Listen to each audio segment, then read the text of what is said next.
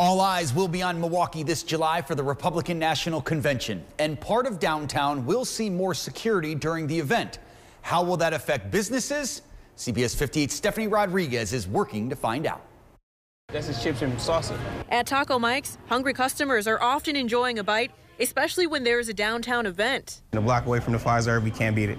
And for a week this summer, they expect to see business boom even more. Yes, sir. During the Republican National Convention. Well, so far the Secret Services came in already.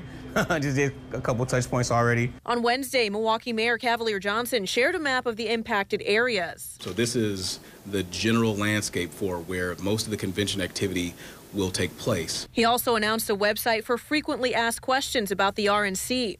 There's a wide range of categories offering information to residents, information to visitors, as well as information to businesses as well. The perimeter goes from South Cherry Street, west of Water Street, north of Clybourne, and east of North 9th Street.